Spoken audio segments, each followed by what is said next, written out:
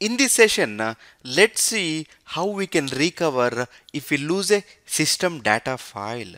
We know system data file is very important, right? All the data dictionary tables and database related information is stored in the system table space, right? So let's see what's the name of the system data file. V dollar data file. Okay, it is system01.dbf. Okay, now let's delete this file and see how we can recover. Okay, I am opening a terminal. Let me go to disk2 prod1 data, and here I have my system01.dbf. So let me remove system01.dbf. Okay, delete it. Okay, now let's check it out. Okay, we lost that file. So now if we have to restore the system data file, let's go. Let's shut down the database. Shut down abort. The Oracle instance is shut down.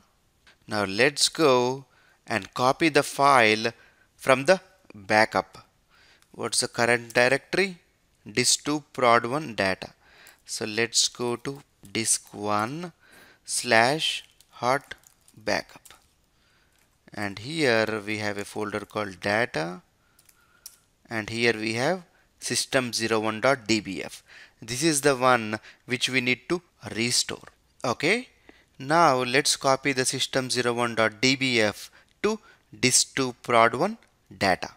cp system01.dbf to disk2 prod1 slash data.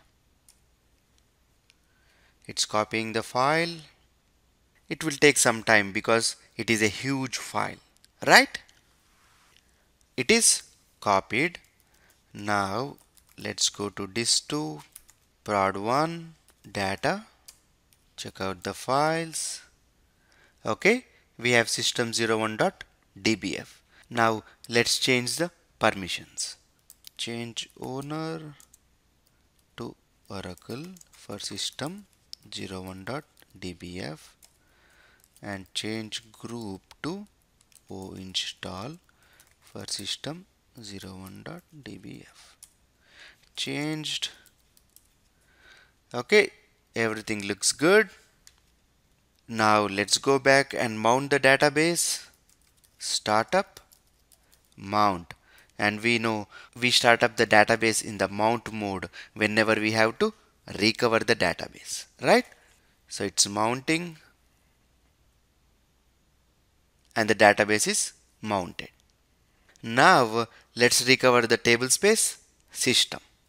So recover table space system. It is giving us a suggestion saying to apply sequence number 31, but here let's mention auto. Oracle is doing its job. It applied all the sequences necessary. It applied 32, 33 and 34, and then it finally said I applied all the logs necessary. So log applied and the media recovery is complete.